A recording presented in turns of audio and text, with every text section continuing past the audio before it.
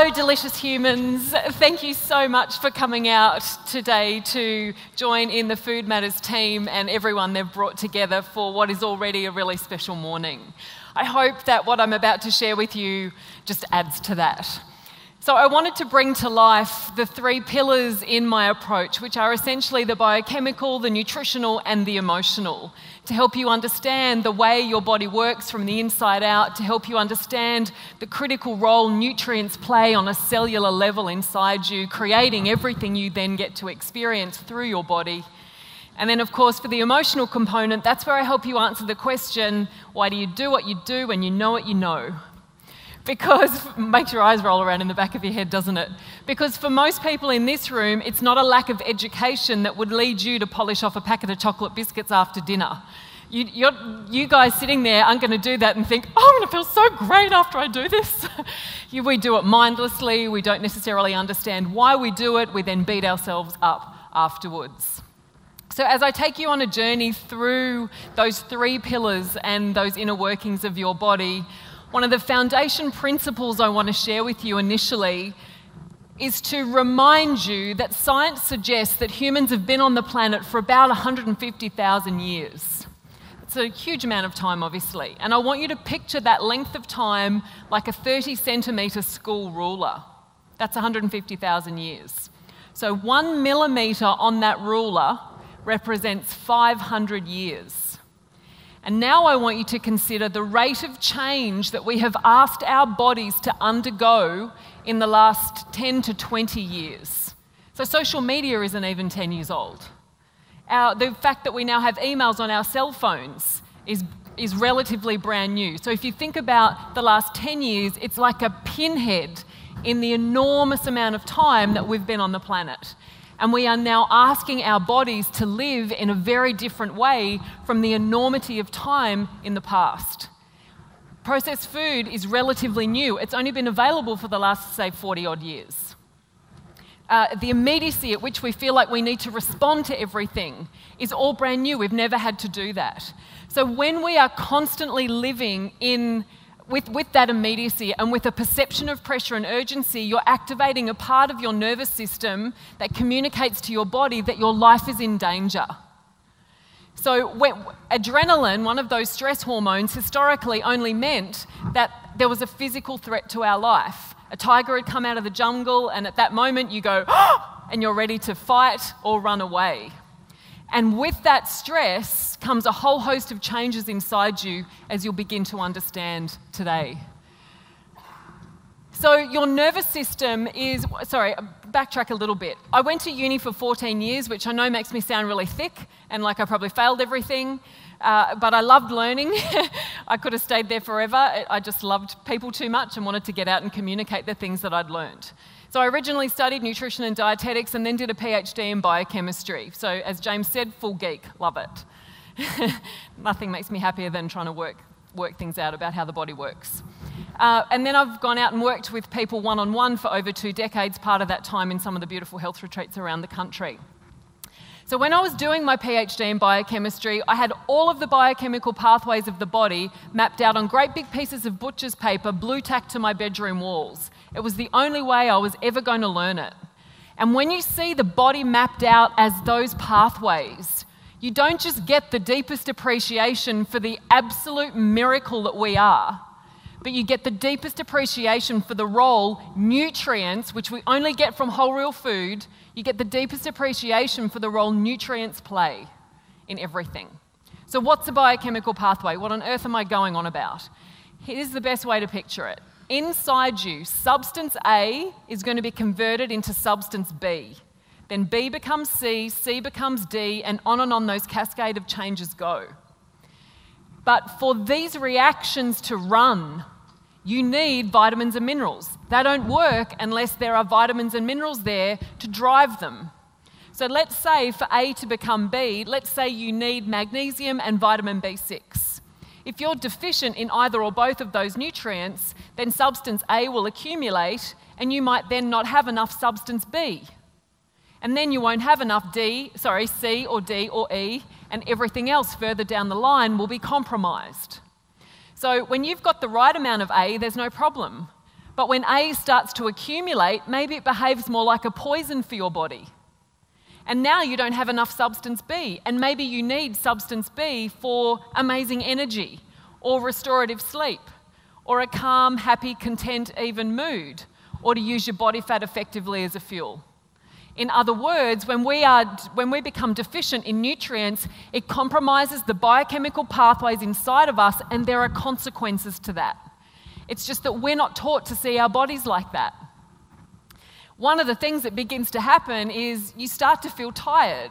One of my favourite things to say is energy is the real currency of health. For too long, people have made it their weight. They get up, they assess themselves based on this crazy number, on this crazy contraption that just weighs their self-esteem. I care about how you feel when you wake up. If you feel exhausted and you deal with that, your weight will fall into place. Your body is the most extraordinary barometer.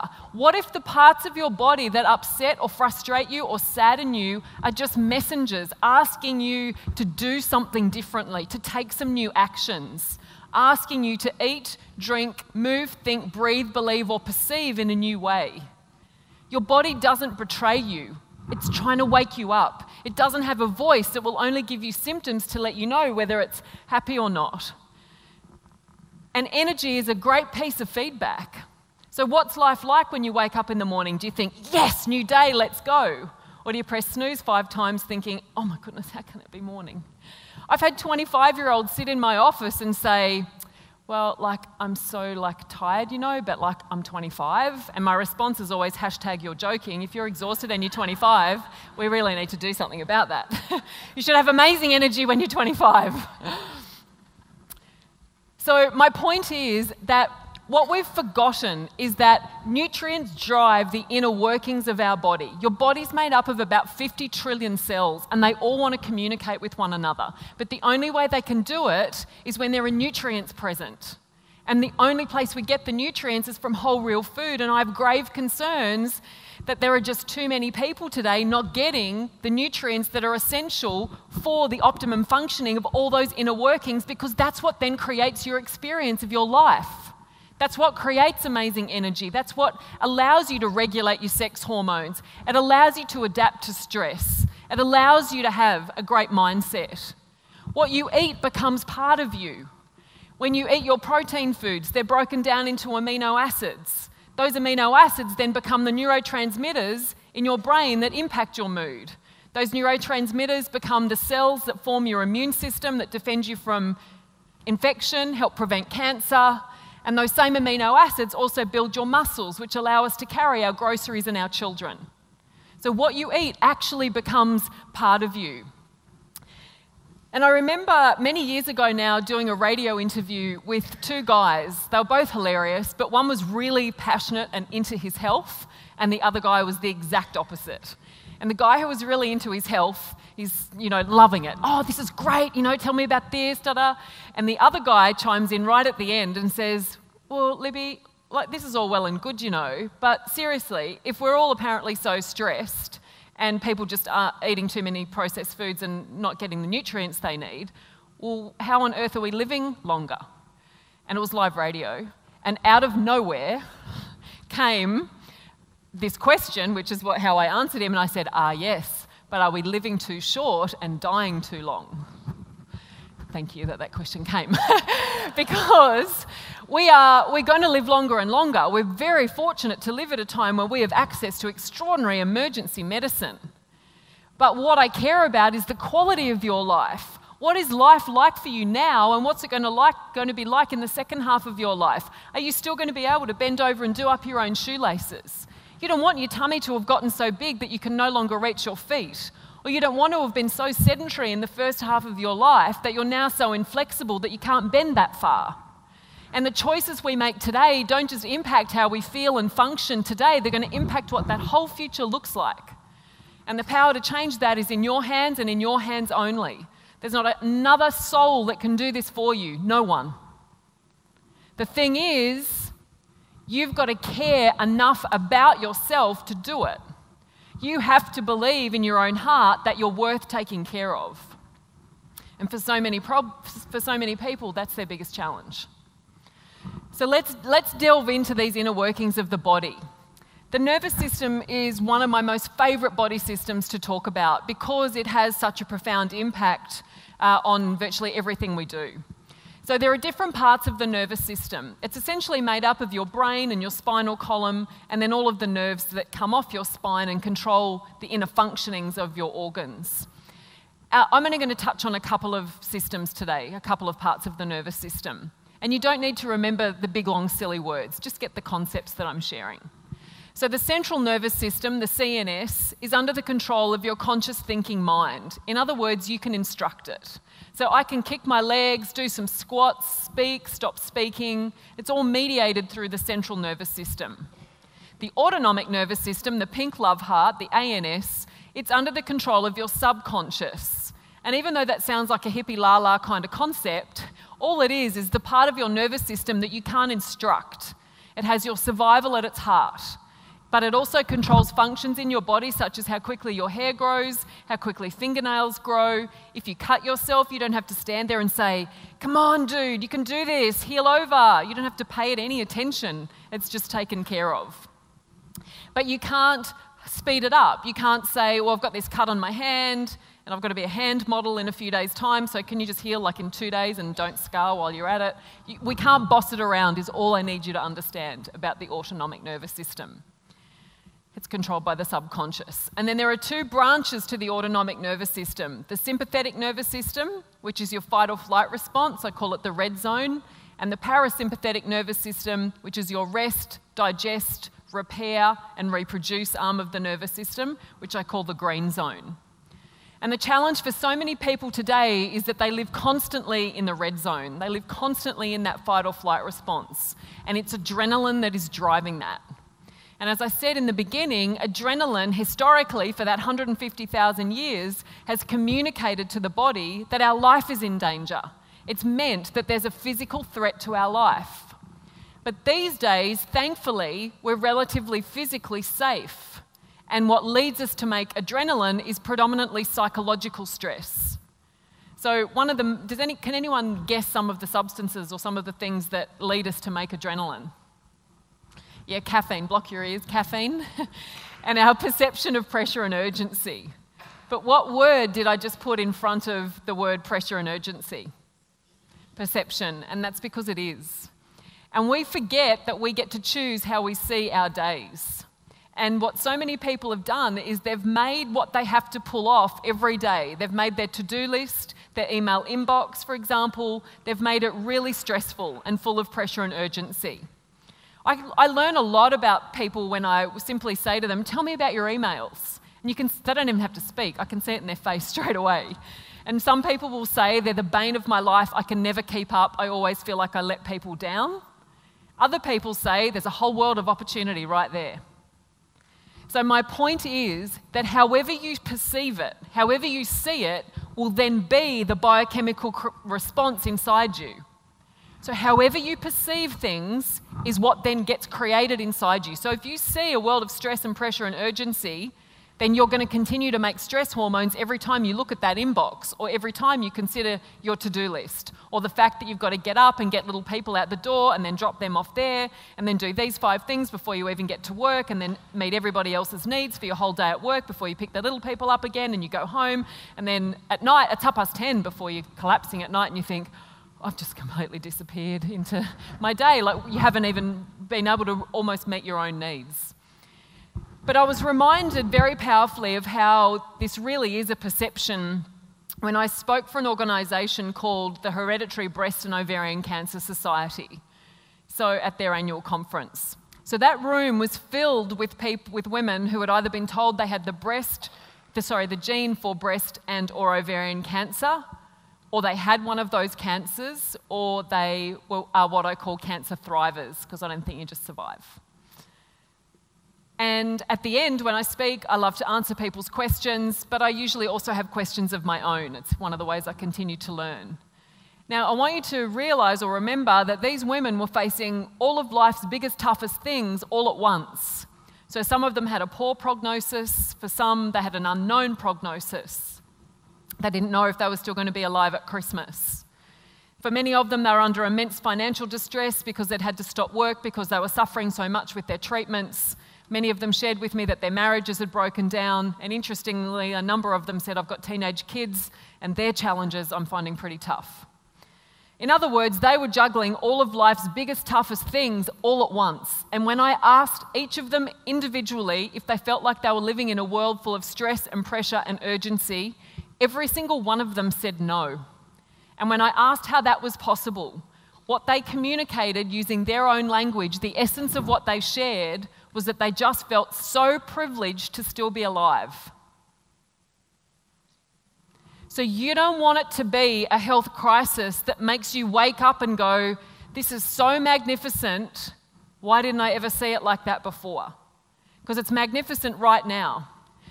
The reason I bring this home to you, and the reason that I talk about gratitude so much in what I do, as cheesy as it might sound, is science has shown that the human nervous system cannot focus on two things at once. So good luck to all you multitaskers. You can do two things at once, but you can only focus on one thing at once. In other words, when you're focused on what you're grateful for, when you're connected to how extraordinary life is, even if you have tough, traumatic, really tough stuff going on, if you can be connected to how extraordinary it is, you can't make stress hormones in that moment. So if you can stay connected to what a privilege it is, because all of our basic needs are met, and still for too many people in the world that's not the case, you spend a lot less time in that red zone. So most people will say to you that the opposite of stress is calm. I will tell you that it's trust. Because whatever you're stressed about, it's actually what you're frightened of. In everything I do, in my Women's Health Weekends, in all my books, in everything that I do, I try to help people get to the absolute heart of what it is really all about. And yes, we have to address the caffeine and we have to address the perception of pressure and urgency. We've got to relook at that, absolutely. Got to make sure all the nutrients are going in to give the body what it needs for all those inner workings to occur effectively. Got to do all of that. But if I don't help you get to the heart of why you do what you do, even though you know what you know, if I don't crack that, you'll go back to your old ways every time. So if you can pull the curtain back, if you can actually name what stresses you out, so the things, you might not show this to the world. It might be a very internal process for you. Your heart races, you just get really, really flustered or even panicked perhaps. It might be running late. It might be when you think about communicating with a certain person. It might be your email inbox. But if you can pull the curtain back on that and realize that it's not about the thing that you're labeling as stressful, it's how you perceive you appear to other people when you do that. Because when you break everything down, every single thing really is about us avoiding rejection or the pursuit of love. Just about everything. Because when you run late, what are you worried about? That someone will judge you as being disrespectful or inefficient? If you don't get, I'm not talking about I'm saying in jobs, of course, we need to be efficient with our emails. I'm not denying any of that. I'm just wanting you to look at your own behaviour. When you stress out to the max about that, not everybody does that. And let's say you've got 400 emails every day overnight. Someone else might have 600, but they're as calm as a cucumber about it. So how can those people see that so differently? And it's all to do with those perceptions and how you perceive yourself in that. So when we live constantly in that red zone, in that fight or flight response, a whole host of changes go on inside of us. So what I want you to get is when you're making adrenaline, your body thinks your life's in danger. So it's got to sort you out inside to get you out of that danger. So the first thing that happens is your blood pressure goes up. 1 in 3 adults in this country has high blood pressure. And there are many mechanisms causing that, but this is one of them. Number 2, the blood supply that is normally so fantastic to your digestive system that allows you to digest things effectively and extract all the nutrients, do the absorption and assimilation process of all the nutrients. One of the things that allows that is a great blood supply. And when you're in the red zone, you don't have a great blood supply to your digestive system. It's diverted to your periphery, to your arms and your legs, because that's what's going to power you to get out of the danger that your body thinks it's in. 1 in 5 women in Australia have irritable bowel syndrome. It's common, but it's not normal. It's not supposed to be like that. And food is playing a role in that, but so is this stress response.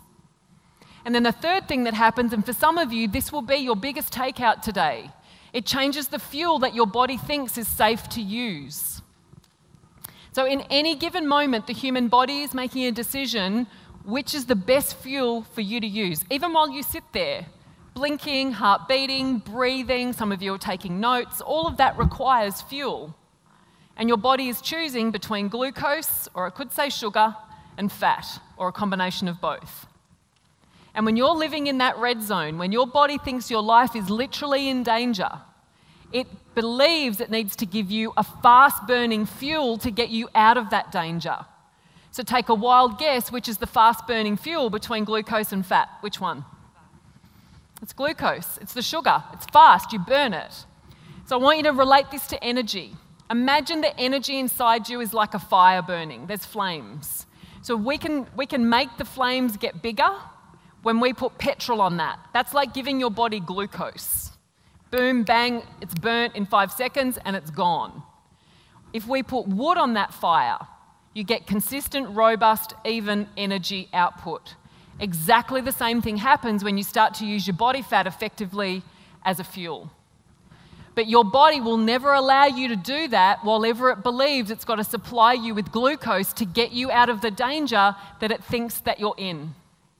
So yes, it affects how your clothes fit you. It can.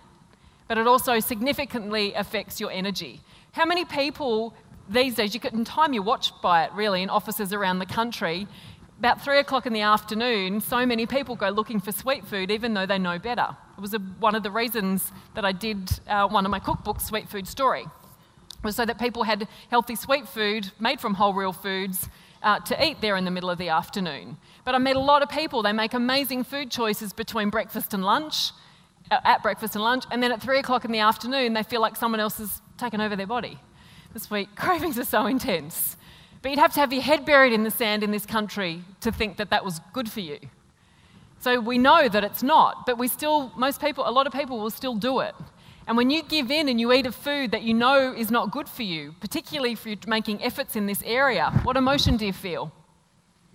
Guilt, which leads you to make another stress hormone called cortisol, which we'll touch on in a second. So then you feel guilty, and quite often what happens, particularly in a female psyche, when she does that, when she eats something sweet there in the middle of the afternoon, she'll say to herself, now I've ruined it. Now, you haven't ruined anything. You just had a biscuit or a piece of cake or whatever it was. You haven't ruined anything. You just made a choice that was not particularly nourishing for your body. Maybe it nourished your soul for a split second, I don't know. But you haven't ruined anything. But because you're telling yourself that now you've ruined it, when you get home, you'll polish off a whole packet of crackers, a whole thing of cheese, think you're just going to have 1 glass of wine, you'll have the whole bottle, then you think, I've totally ruined it now, and then you have dinner, and then you think, hang on, I may as well have dessert, because what a disastrous day. And you go to bed and you feel really uncomfortable, and you lie there in your discomfort, judging yourself, berating yourself, being harsh with yourself, until you remember that it all kind of went downhill at afternoon tea time. So the way you make yourself feel better temporarily is you think, I know, I won't have afternoon tea tomorrow.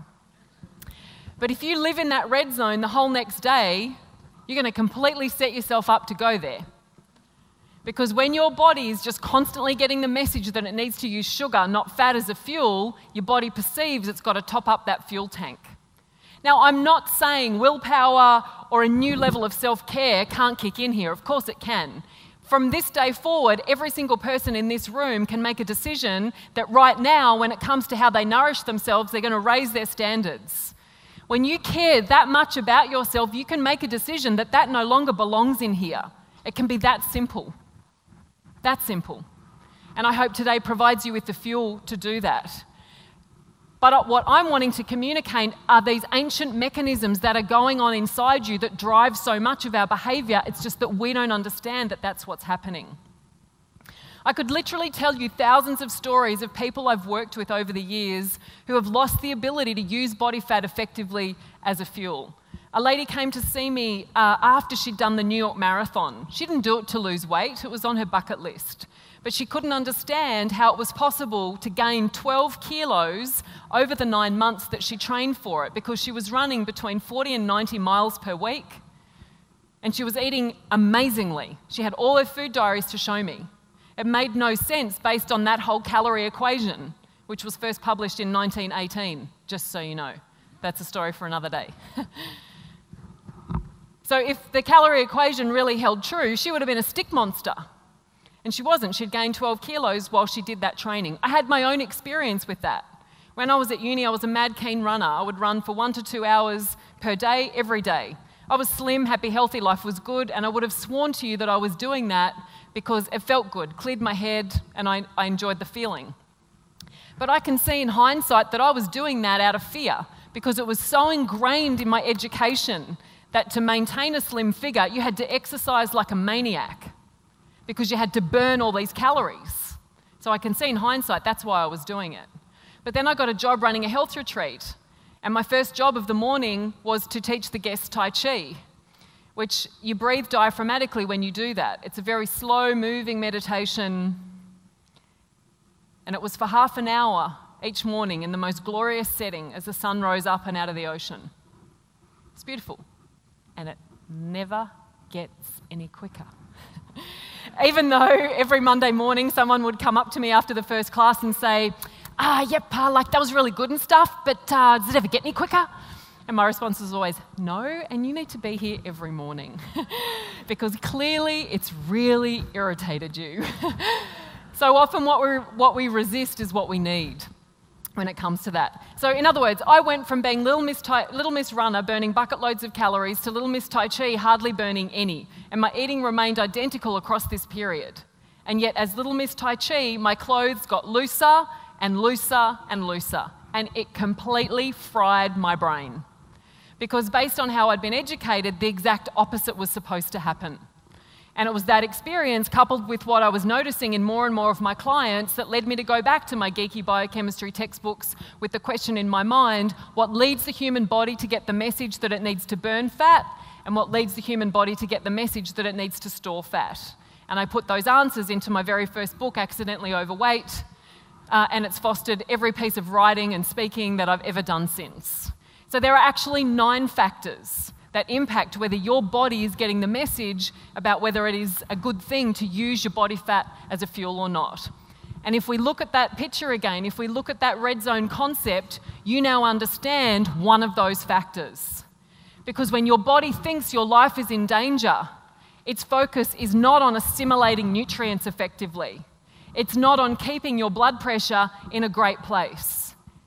It's not on you using your body fat effectively as a fuel so that you have robust energy and your clothes fit you well. It is to save your life.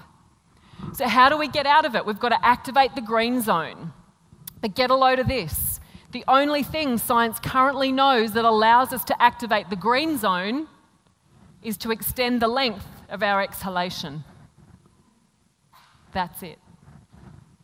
And it's why the yogis have known forever, the hippies have known forever that yoga's extraordinary. But it's become mainstream now, and I'm grateful for that. And one of the reasons it has is because of the intensity that a lot of people live their lives. The universe will always find something to offer us to balance it out. So any breath-focused practice activates that green zone. It might be yoga, restorative yoga, stillness through movement, Pilates, Tai Chi, meditation. They're all breath-focused practices, and of course they can have a spiritual component that allows extraordinary growth. But if that's not where you're at, that's fine. You can connect to the breath and get the immense benefits of activating this green zone. If none of that spins your tires, if you think, oh yeah, I might go to yoga, but you know in your heart you won't, then you just want to make sure you have a ritual in your day that makes you become breath aware. Because when I walk into a room to give a presentation, let's say it's around a boardroom table, I can't help myself. I look at the way everyone's breathing. And usually the only part of them that's moving is the upper part of their chest. Short, sharp, shallow breaths.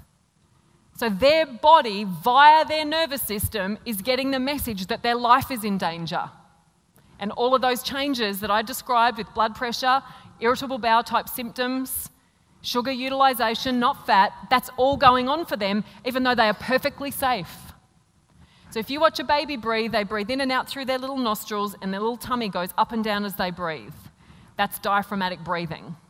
And when you breathe like that, when you inhale and your belly comes forward, and then when you gently pause, don't hold your breath, and then you just slowly exhale, your belly shrinks back towards your spine. When you breathe like that, you move your diaphragm and you communicate to every single cell in your body that you're safe. And the reason is because you would never be able to breathe like that if your life was truly in danger. If the tiger really was there, you're not going to say, oh, just hang on a minute, dude, like I've just got to drop back down into my diaphragmatic breath, you know. You don't do that because you'll be his lunch, it'll all be over. So the essence of what I've just shared with you is, if caffeine is in your world, you want to explore how that affects you and understand that it's not innocuous. For a lot of people today, they feel anxious all the time. Adrenaline drives that. Caffeine makes you make more adrenaline and can lead you into a very uncomfortable place. So for a lot of people today, caffeine is not their friend because it pushes you into that red zone. So you want to explore how caffeine affects you. Explore your perception of pressure and urgency. I'm not saying that there aren't things that aren't urgent. If you got a phone call that your child was injured at school, that's urgent. You're going to get there as quickly as you can.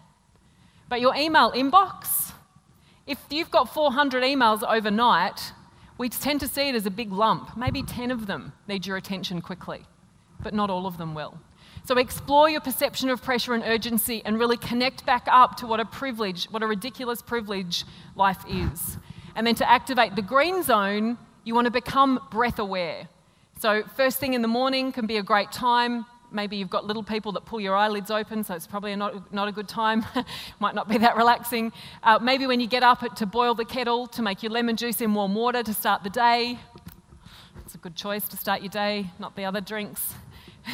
It might be every time you stopped at red traffic lights, don't check your emails, diaphragmatically breathe. Or at 3 o'clock every afternoon, you're sitting at a computer, you do 20 long, slow breaths. No one will even know you're doing it.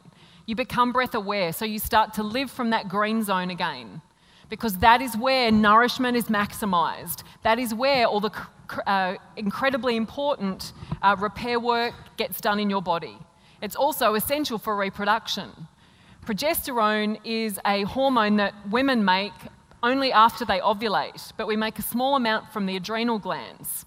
But because the adrenals are also where you make your stress hormones from, your body links progesterone to fertility.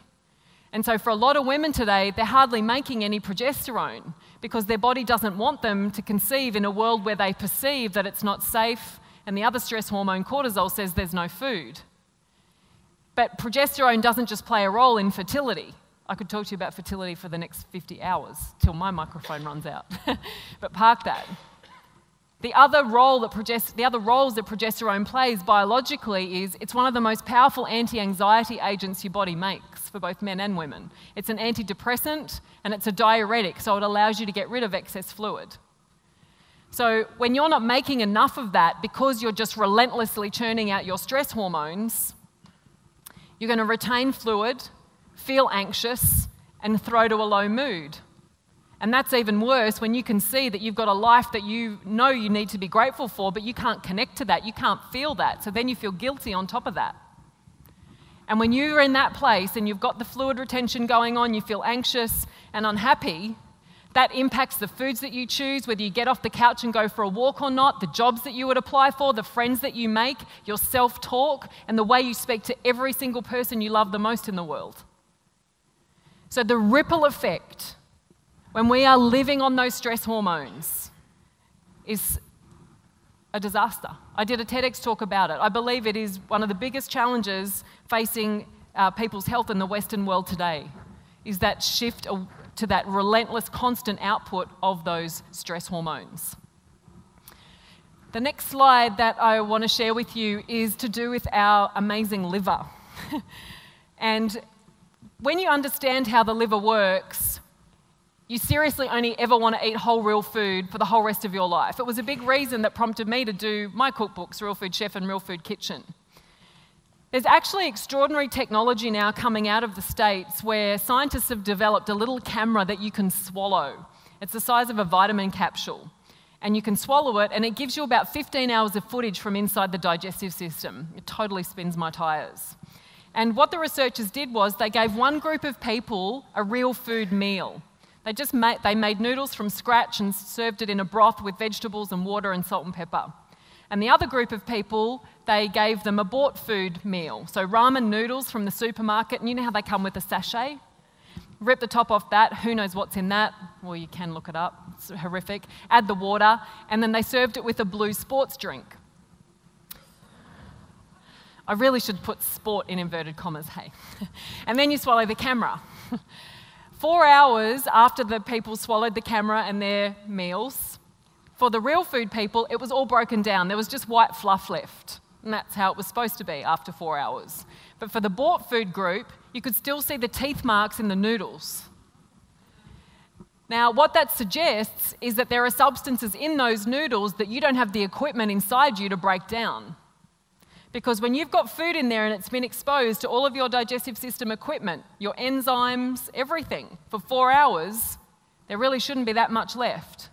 But when you can still see whole noodles and teeth marks, that means that there's substances in that food that you have no equipment inside you to break down. And your food, as you now understand, is how you get your energy. Your food is what provides the nutrients for all those cell-cell communications and all those biochemical pathways. You don't want to disrupt that.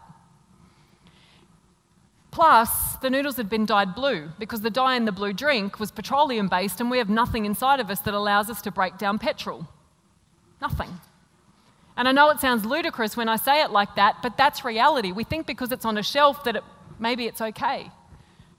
We don't know if it is. Standing in the common sense corner, I would suggest that it's not. So, what we want to do is make sure that our livers are working incredibly well. And if you could see the biochemical pathways through the liver, there's 1 road in and 5 roads out. It's why my hand makes a great analogy for this. So every liver loader that we consume, alcohol, caffeine, trans fats, refined sugars, synthetic substances, whether that comes from skincare that goes through our skin or pesticides, the liver has to change those things. Detoxification is a change process.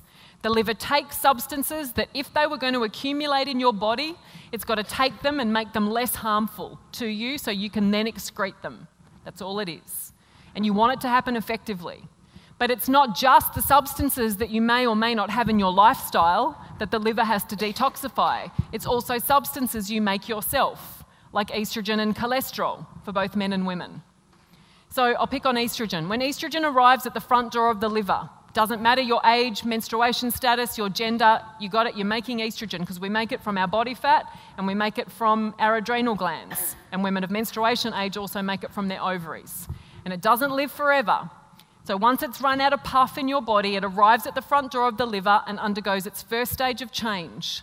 Then it will choose one of the 5 pathways to go down for phase 2. And once it's done that, it's gone from your body forever. And you want that to happen effectively. But for so many people, the phase 2 pathways of the liver are all banked up like traffic on a motorway.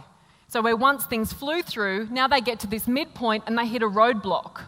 So the best way to picture it is that the liver has a trapdoor and it releases this ever so slightly changed form of estrogen back out into your blood supply and you recycle it. But your body sent it there to be eliminated and now it's back in your blood. And it's this ever so slightly changed form of estrogen that's been found to be so highly linked to our reproductive cancers. Not the one that arrives and not the one that leaves. A study was published showing it was found to be up to 400 times higher in women with estrogen-sensitive breast cancer. So taking care of this organ is so essential, not just to our energy, not just to our body's ability to use body fat as a fuel, to happiness, but it's also essential to our longevity because it plays an enormous role in the body's ability to prevent disease.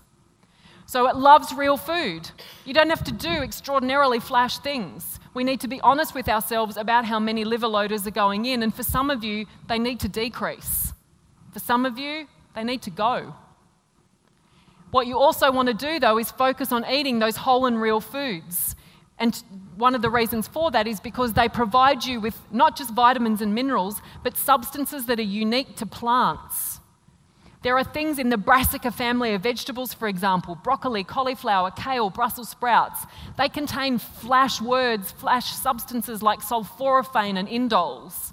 And they actually stimulate some of these really essential phase 2 pathways. So you want to make sure that you're including so many plants in your world. If the only thing you do after today is double the amount of vegetables you currently eat, for some of you that would change your lives, and I don't say that lightly. It's just, I always feel like no one wants to hear that. It's like, veggies are so boring. But part of our job today is to show you how amazing and interesting and delicious they are. Lee will do a great job of that later. It's another reason, as I said though, why I did my cookbooks originally. So we did Real Food Chef originally, which is all gluten-free, dairy-free, refined sugar-free, and then we only released it in New Zealand. It's not available in Australian shops yet. And it was the second biggest book, only behind Jamie Oliver's 15-minute meals the year it came out, with no PR, marketing, nothing. Just showed me that people want to eat whole real food. And we followed it up with Real Food Kitchen. Again, gluten-free, dairy-free, refined sugar-free. So again, there are so many resources out there for you to arm yourself with equipment to take home to really act on this whole message. But further to that, and moving, before I finish, I want to touch on, I guess, the emotional side of things. And I could seriously do this work with you. I could talk underwater about this for the whole rest of the weekend. So, why do we do what we do, even though we know what we know? I don't believe education alone is not always enough to change some people's behaviour. For some it is, but not everyone's. So our behaviour is the outermost expression of our beliefs. The trouble is, most of us don't know what we believe. And you'll have a belief about what food is to you. What do you think food, if I say to an athlete, food is, what do you think they say? Fuel, every time. If you say food is to someone who regularly overeats, what do you think they say? Comfort, love. There's emotion, a lot of emotion usually linked up with it. For me, it's nourishment. So what we do in every moment of every day is create a meaning of what we're a part of. And this is best demonstrated with a lady I worked with many years ago now. I'm going to describe her to you so you can visualise her. She was of Irish heritage, she was 60 years old, and she was as short as she was round. And she walked through my doors and said to me, "Libby, I want to lose weight, but I can tell you why I have this challenge. It's because I can't stop eating cake. So if your only solution is to tell me to stop eating cake, if it was that simple, I would have done it already. So hopefully you got something else up your sleeve." I went, "Sure do, come in." So down she sat. I asked her my zillions of questions, and then I get to the point in the session where I say, "Are your parents still alive?" And because at that point I've only talked about physical health, people think, I'm telling you all my secrets right now, people think that I'm going looking for physical health. Is there heart disease in the family, for example? And I kind of am, but not really. I'm looking for their response to that question. It's very obvious very quickly if it's calm or chaotic back there. And for her, it was obvious that there was some big challenges. So I asked her to share what had happened with me. And she said, "Well, my mother died giving birth to me, and my father hasn't spoken to me since I was 14. And what she went on to share was that she was born in Ireland and she was taken home to their great big country farm in the middle of nowhere in Ireland, and she was raised there with her father and her 4 big brothers. The nearest brother to her in age was 13, so there was a big gap, and she was the only girl. She said it was very quiet, but she really loved it. She was good at school and she helped with the house. But then when she was 14, her father wrote a letter and he put her on a boat and sent her to New Zealand, and she never heard from him again. But here's the kicker, here's the belief. She said, "He loved my brothers enough to keep them. He didn't love me enough to keep me." So whatever your thing is, overeating, just having too much, eating food that is not nutritious, so eating food that doesn't serve you, so you know better, but you still eat food that's not nourishing. Undereating, whatever it is that you do where in your heart you know better, you drink too much alcohol, whatever it is, and you know better, it is never about the stuff. It's never about the food. It is never about the alcohol. It is the way you distance yourself from the way things are when they're not how you want them to be. I cannot say it any simpler. So she didn't sit on the couch every night going, my dad doesn't love me, I better eat cake.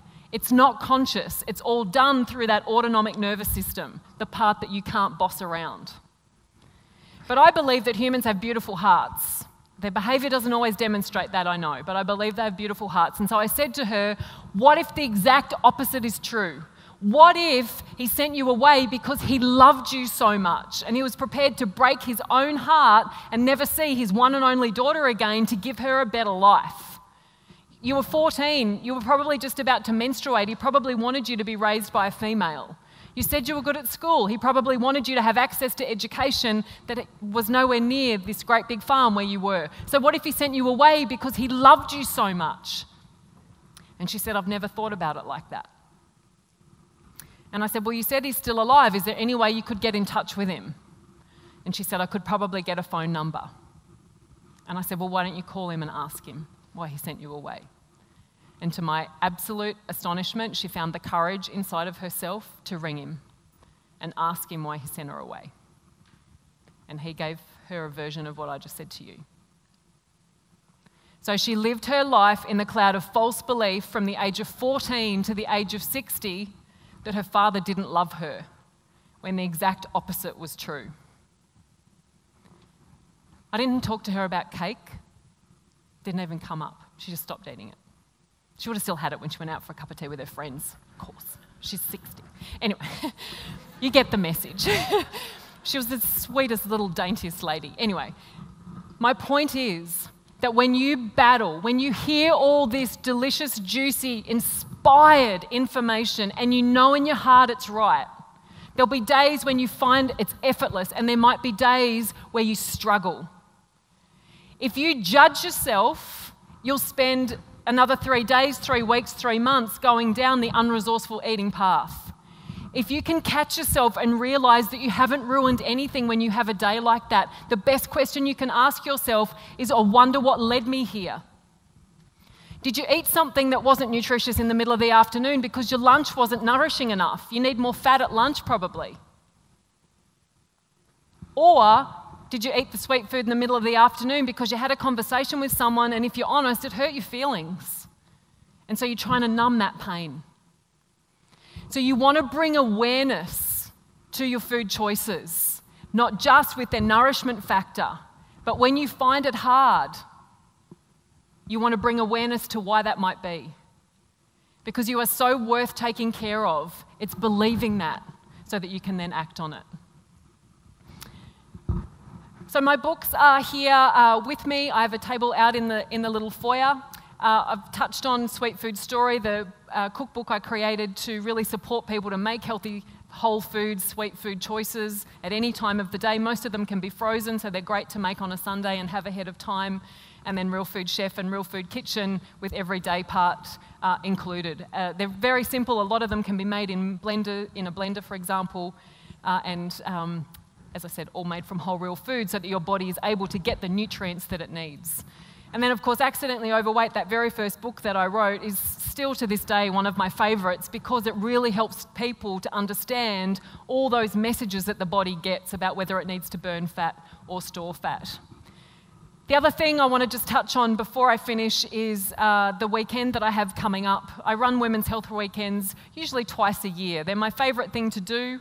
The next one is being held in Sydney on level 7 of David Jones on June 4 and 5. There's also one in Auckland on June 11 and 12. It's 20 hours of my time across the weekend where we do a great big deep dive on all of the body systems. We spend a lot of time on sex hormones and how to get them back into balance. I teach you all my restorative practices to activate that green zone. I bring in a beautiful restorative yoga teacher and we do a big emotional exploration, really answering that question, why do you do what you do?